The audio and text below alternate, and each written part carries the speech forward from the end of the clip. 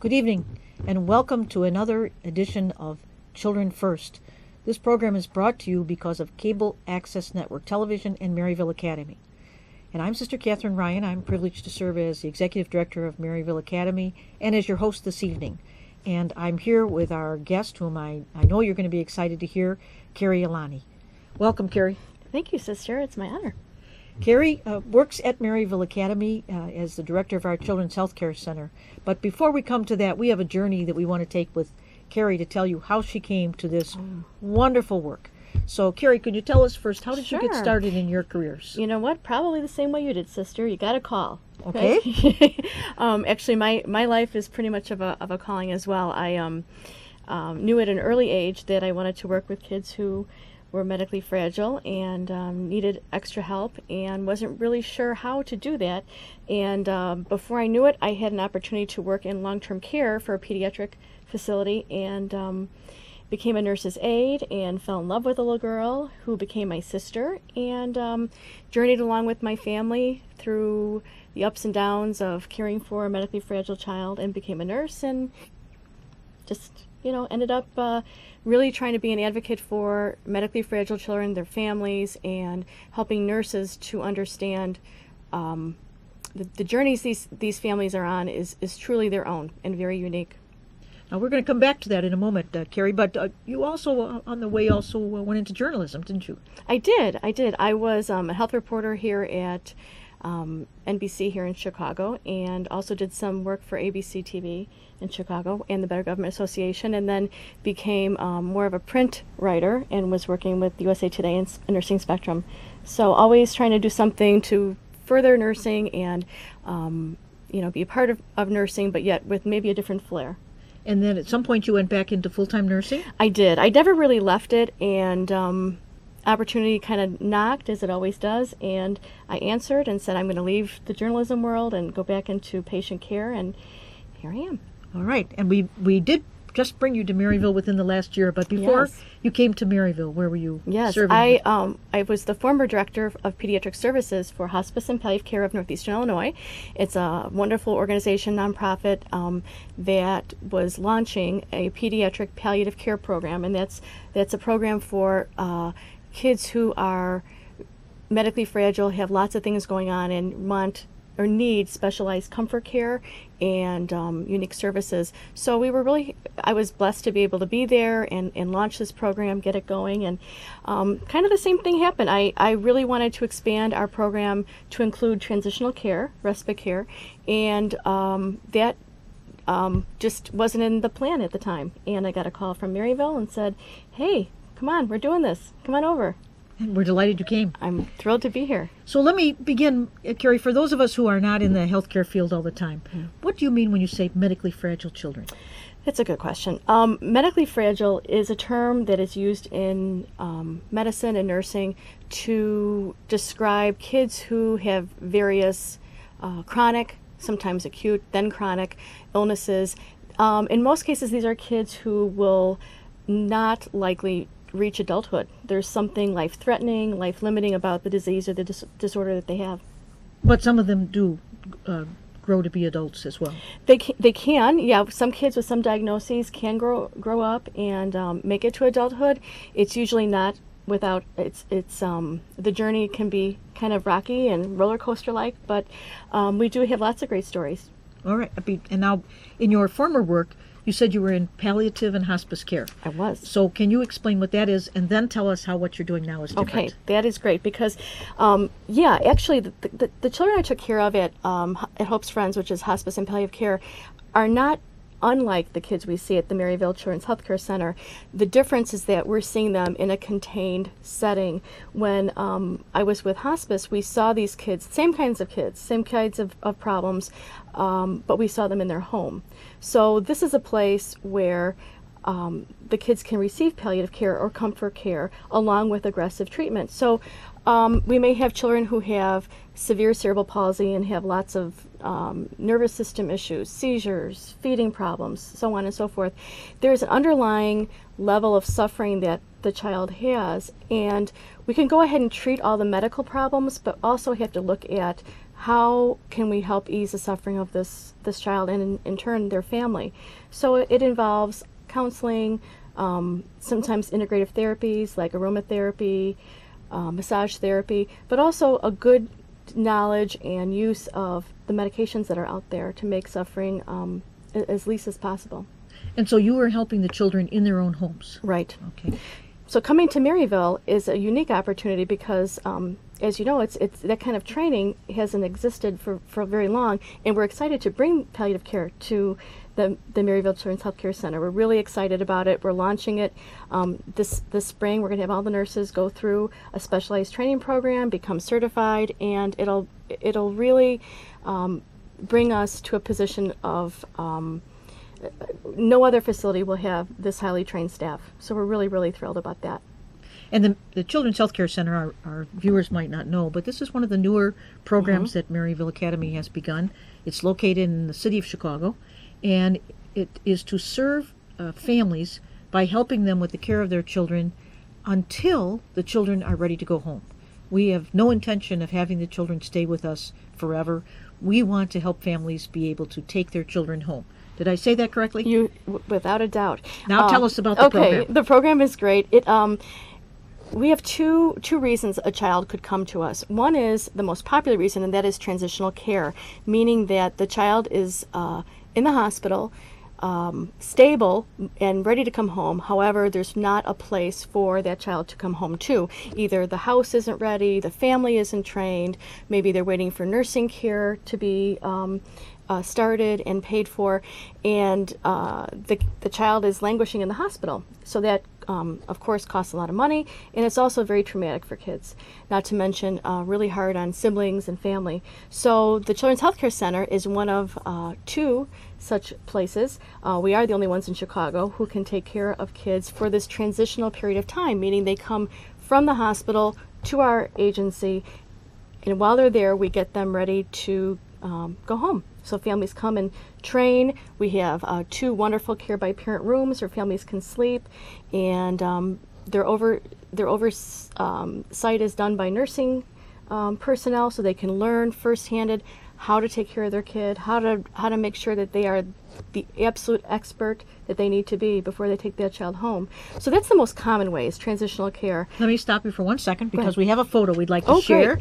And this is a young lad who came to us at 4 pounds. Yes. He's when made he up for it. When he went home about a year and a half later, he had a lot of medical issues that needed. Right. He was a healthy Ahmed, who's seen here in the photo. Yes, and you can tell he has near his neck he has a plastic airway. We call that a tracheostomy, and that is because he had trouble keeping his airway open, so he could not really breathe. He could breathe on his own as long as he had an opening.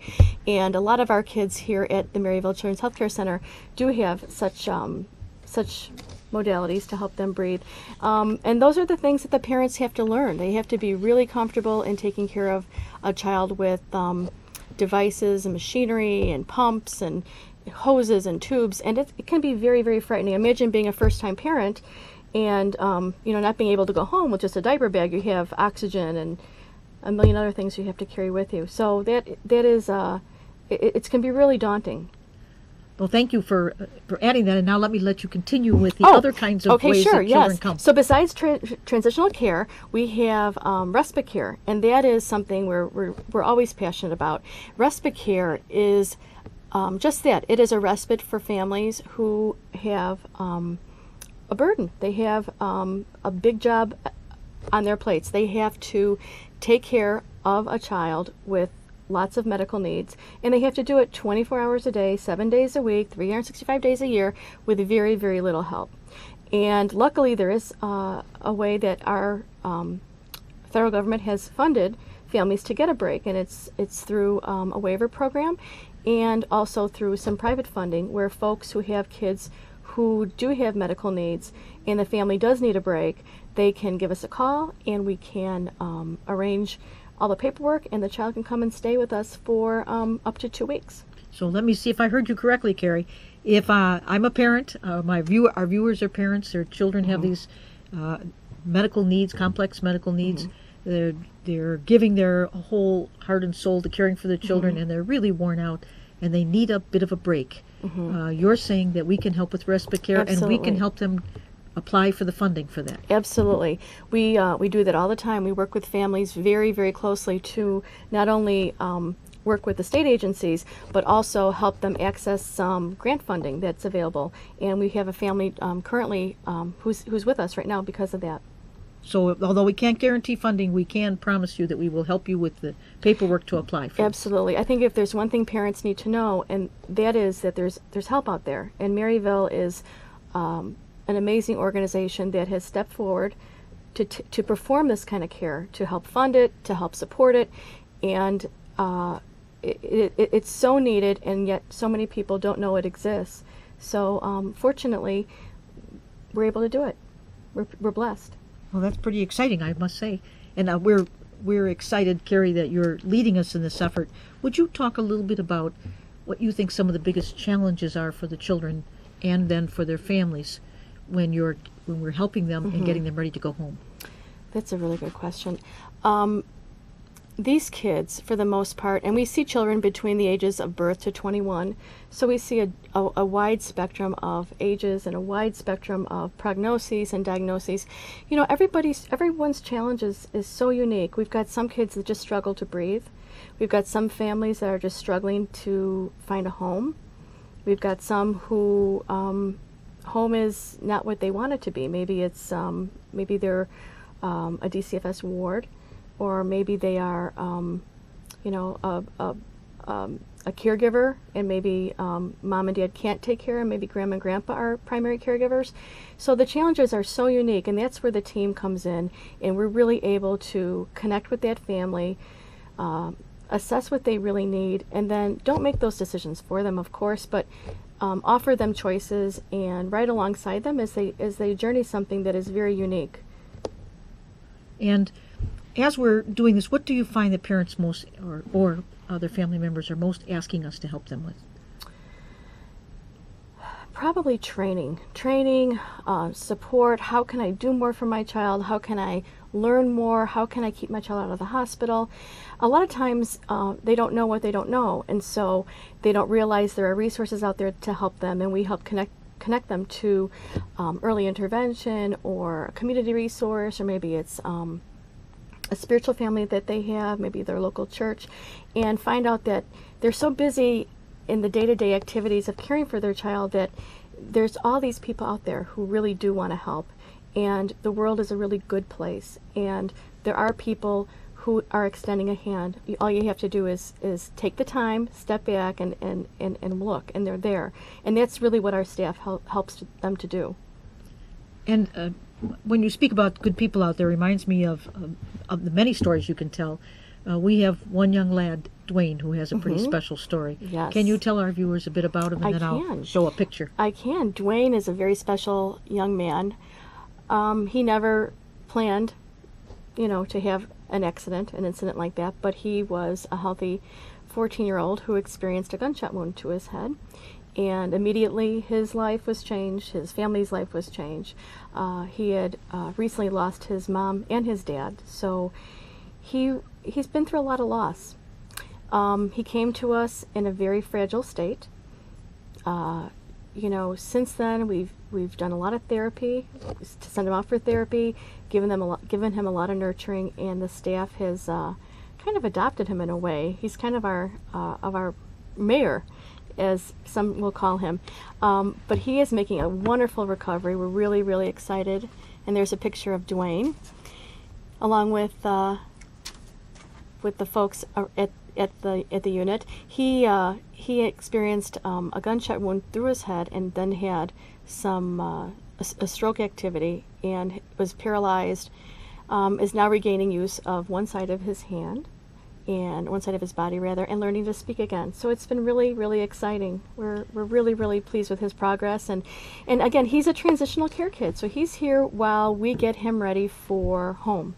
And home is, we're not sure where exactly home is going to be, but somewhere with his auntie, and somewhere where they're going to be safe. That's wonderful. And one more thing, I'm going to show the picture one more time. He's holding up a newspaper. You want to tell our viewers why? It's so exciting. Yes. Well, the Sun-Times had recently run a story about him and his experience, his never-ending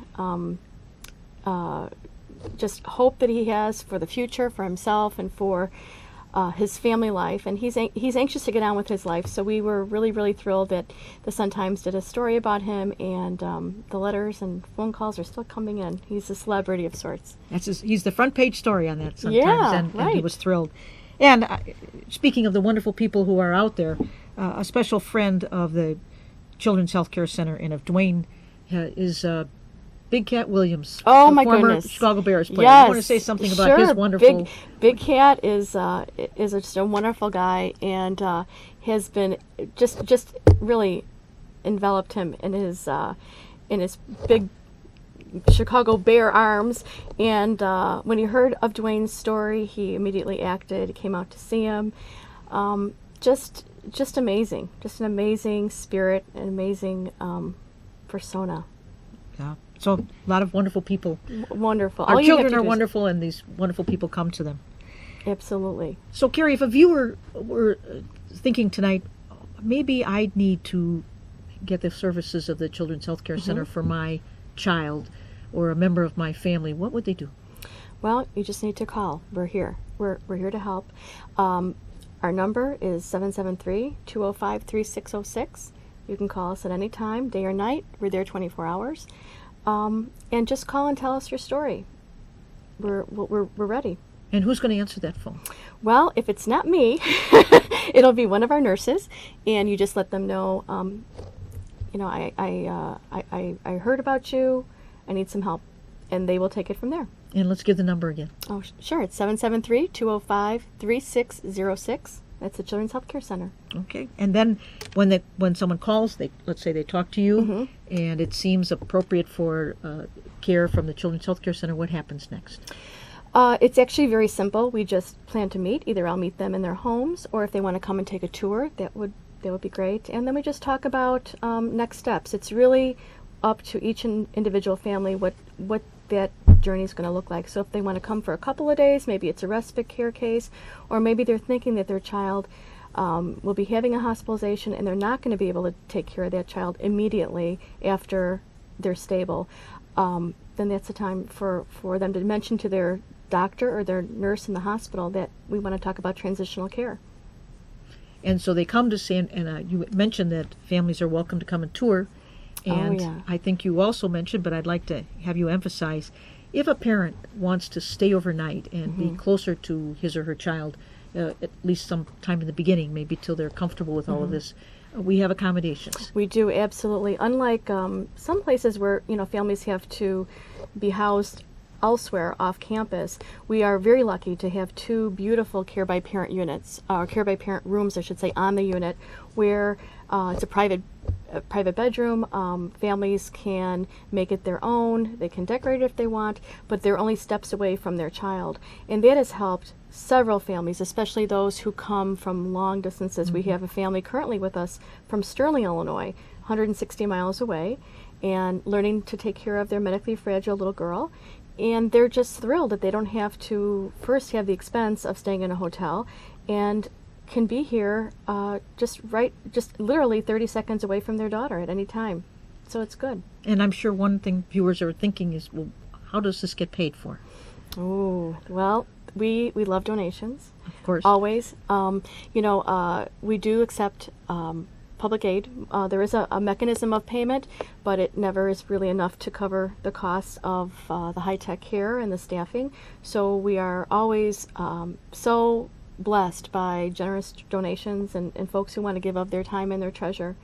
So that's how we do it. And we appreciate that. Absolutely. But the family should know we accept insurance and Medicaid We payments. do. We do. Insurance cases are, it's very unusual for us to see kids who have insurance, and we're not really sure why that's happening, but for the most part, we will take anybody. We don't, they don't have to have insurance. We can apply for Medicaid. We can talk to the state and do whatever we can to get them the funding that they need. And how long do children usually stay with us? Well, for transitional care, about 120 days, sometimes less, sometimes a little bit more, depending on what's going on with the child and what's going on with their home situation. And then respite care, about 14 days. And what are the ages of the young people who are at our Children's Health Care Center? I think today we have one that's about a month and a half old, and then we have one who is 16, so from birth to 21. That our children are welcome from this age group. Absolutely. We see every age up to 21, and we see almost every diagnosis, every prognosis you can imagine. Some are kids who will have a very hard trajectory. You know, that their illness and their handicap renders them on a path that it's a terminal illness, and so we have to help families walk with that. So, and then we have some children like Dwayne who are hopefully going to go on and live really productive lives, and will only be a spot in their memory at some point. At some point. And what's a day like for a child in the program? Well, we really try to make it as home-like as possible. So they sleep in their own jammies. They have their own blankets and pillows if they have them. We try to have a day of activities. We are so blessed. We have music therapy every day at 10 o'clock, which is a great way for kids to get up and gather together. Usually it's in our nursery, where it seems to be the favorite place. And Sister Shirley is more than bubbling with excitement for our music therapy. But then we have also activities during the day. So maybe it's Play-Doh, or maybe it's a craft, or maybe it's decorating a door. Things like that. And for the little ones, it's always, or those who can't do it themselves, to do a task, it's always hand over hand. Maybe it's hand over hand bingo, or reading. Story time is always very big. But we are very, very much committed to having kids up and active. This is not a long-term care facility where kids are, not going to have activities. We are passionate about keeping them active and making sure they have a high quality of life. And if they are of school age? That's a very good question. We do have several children who have been of school age, and in that case, we have their tutor come in. We help make that happen. Sometimes it's early intervention who comes and works with a child and does therapies, but for the most part, we try to maintain as normal of a rhythm and situation that they would have at home. And if the children have a family doctor, they continue with that doctor, is that right? Absolutely, and that is, I think, one of the biggest fears that some docs have, is that they're going to lose control over their patient if they refer to the Children's Health Care Center, and that's absolutely not true. All of our children maintain their attending physician. That physician writes their orders, makes sure that everything is going along towards his plan or her plan, and then our doc, Dr. Carl Toren, is in the wings waiting in case somebody needs some extra help, or we need a doc right away. It's a great collaboration. And with that, I think our program is going to have to end, because our time has come to a close. But I want to thank you, Carrie Alani, Thank you, sister. My for pleasure. talking about this wonderful program, the Children's Health Care Center. And I hope that our viewers see that this is one more way that we can talk about how precious our children are, and we are here to help. You are not alone. Thank you for being with us tonight.